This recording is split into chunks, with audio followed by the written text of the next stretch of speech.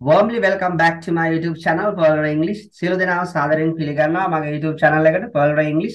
Today also I have brought new video for you. අදත් ඔන්න අලුත් වීඩියෝ එකක් අරගෙන today we are going to discuss bar chart writing. අද අපි සාකච්ඡා කරන්නේ bar chart writing.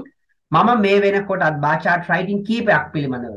Table chart writing, pie chart writing, ඒ වගේම double bar graph writing. මේ කියන ගොඩක් chart writing වර්ග මේ වෙනකොටත් මම මගේ YouTube channel එකේ අප්ලෝඩ් කරලා තියෙනවා. ඉතින් ඔයාලා ඒවා බලලා නැත්නම් ගිහිල්ලා බලන්න. ඉතින් මේක මම අරගෙන ආවේ සරලම ක්‍රමවේදය කියලා දෙන්න. බා chart writing එකක් ලියද්දි තියෙන සරලම ක්‍රමවේදය. يعني ඕනම chart writing එකක් ලියද්දි තියෙන සරලම ක්‍රමවේදය තව ටිකක් ලේසි කරලා කියලා දෙන්න තමයි මේ වීඩියෝ එක ඔයාලත් එක්ක අරගෙන ආවේ.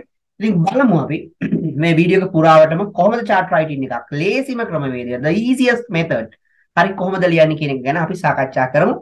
මම ඒ සඳහා තෝරගත්ත පහුගිය විභාගීය ප්‍රශ්න පත්‍රයක තිබුණ ප්‍රශ්නයක් බලන්න ළමයි මෙතන කියනවා the following bar graph shows the result of the survey conduct among the 100 grade 11 students in a school about the choice of the subject for the advanced level stream. So එතකොට මේකේ සඳහන් කරනවා survey එකක් ගැන 11 පන්ති ශිෂ්‍යයෝ 100 දෙනෙක්ගෙන් කරපු survey එකක්. එයාලා advanced level වලට මොනවද select කරන්න යන්නේ කියන කාරණාව ගැන තමයි මේකේ තියෙන. දැන් අපිට කියනවා මේක ස්ටඩි කරලා ඩිස්ක්‍රිප්ෂන් එකක් ලියන්න කියලා. හරි. බලමු අපි කොහොමද ඩිස්ක්‍රිප්ෂන් එක ලියන්නේ. ඔව් අපි දන්නවා සාමාන්‍යයෙන් මම chart writing කියලා දීලා තියෙනවා. මේක අපි under 3 paragraph තුනකට තමයි ලියන්න ඕනි. එතකොට බලන කෙනාට බොහොම සරලව අවබෝධ කරගන්න පුළුවන්. ඔයාට හොඳ දැනුමක් තියෙනවා. බොහොම ලස්සනට arrange කරලා තියෙනවා. හරි. අන්නේ කාරණා පිළිබඳව එයාට අවබෝධයක් ගන්න පුළුවන්. ඉතින් ඒ නිසා අපි මේක paragraph තුනකට ලියනවා. first second third කියලා. බලමු අපි කොහොමද මුලින්ම first paragraph එක ලියාගන්නේ කියලා. ඔව් අපිට ෆස්ට් පැරග්‍රාෆ් එක ලියා ගන්න පුළුවන් ළමයි මෙන්න මේ ඔයාලට පේන ප්‍රශ්නේ තියෙන පළවෙනි full stop එක මේ advanced level streams කියන තැනට එනකොට පළවෙනි full stop එක තියෙනවා.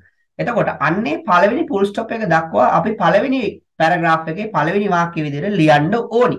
හැබැයි ලියද්දි මෙන්න මේකේ තියෙන චූටි වෙනස්කම් කීපයක් කරනවා. the following bar graph කියන තැනට this bar graph කියලා යොදලා so කියන පදේ වෙනකොට depict කියන පදේ යොදලා පළවෙනි full stop එක දක්වා අපිට ලියා ගන්න පුළුවන් නම් ඔන්න පළවෙනි පැරග්‍රාෆ් එකේ පළවෙනි වාක්‍යය අපිට ලියා ගන්න පුළුවන්. මොකද හේතුව මම ඒවා වෙනස් කරන්න කියලා කිව්වේ ඇතැම් විට question copy එකක් කියලා ඔයාලගේ ලකුණු අඩු කරන්න පුළුවන් වෙන නිසා. ඒ නිසා අනිවාර්යයෙන්ම ඒ තැන් වෙනස් කරන්න මතකේ තියාගන්න. බලන්න මම ඒක ලියලා තියෙනවා මෙන්න මෙහෙම. බලන්න this bar graph depict the result of the survey conduct among grade 11 and only 100 students in the school about the choice of the subject for the advanced level streams. Okay. So තමයි පළවෙනි sentence එක first paragraph එකේ. Okay. ඊළඟට දෙවෙනි වාක්‍යය අපි ලියනවා. vertical axis එකෙන් මොනවද පෙන්වන්නේ? ඒ වගේම horizontal axis එකෙන් මොනවද පෙන්වන්නේ කියන කාරණාව කියනවා.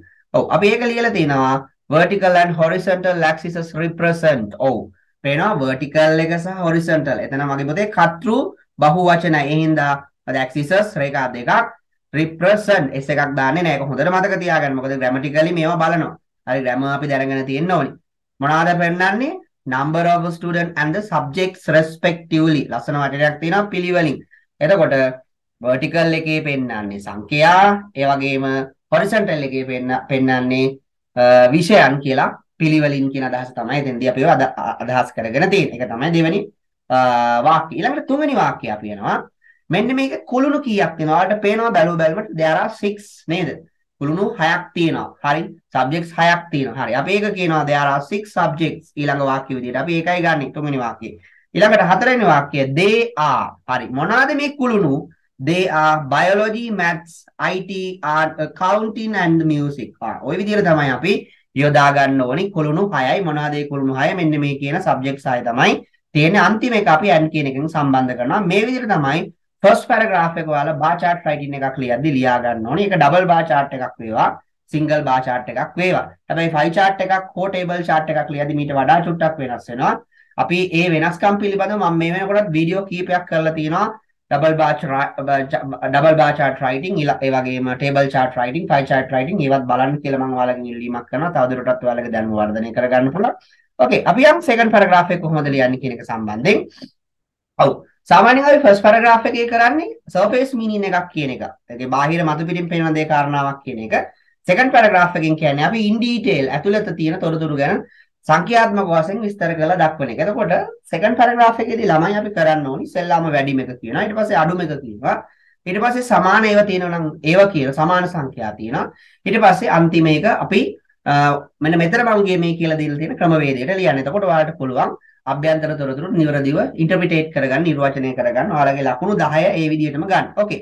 බලන්න according to this bar graph, according to this chart. ඔව් මේ chart එකට අනුව මෙන්න මේ ප්‍රේස් එක කටපාඩම් කරලා තියාගන්න. according to this chart මේ chart එකට අනුව ඉස්සෙල්ලාම අපි වැඩිම එක කියනවා. The most of the student choose biology which is 30. හරි. ඔක තමයි ප්‍රේස් එක. ඔක තමයි sentence එක. හරිද?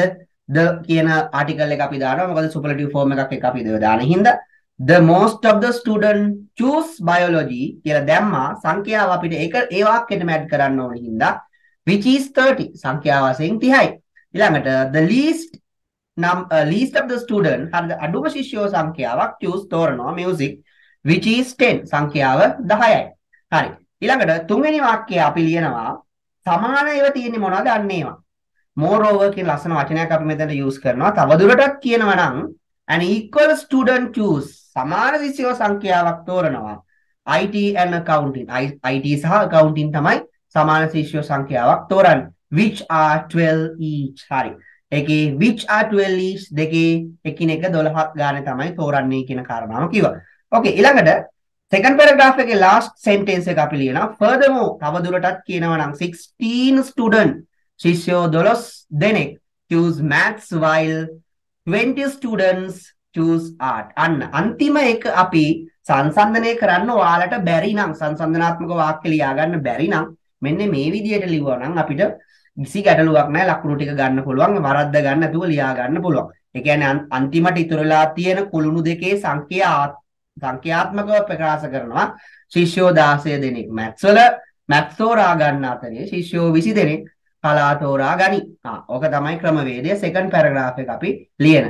වැඩිම එක කිව්වා, අඩුම එක කිව්වා, සමාන දෙක කිව්වා. අන්තිම ඉතුරු වෙන කුළුණු දෙක මේ විදියට while එකෙන් සම්බන්ධ කරලා වාක්‍ය මෙන්ෂන් කරගෙන ගියා. හරි. ඔය විදිහට තමයි අපි second paragraph එක ලියන්නේ. then third paragraph. third paragraph එකේදී අපි සාමාන්‍යයෙන් කරන්නේ conclusion එකක්, නිගමනයක්. හරි. අපි අර උඩින් කියපු detail පිළිබඳ අන්තිමටම අපිට කියන්න තියෙන නිගමනය ගැන තමයි අපි සාකච්ඡා කරන්න යන්නේ. okay.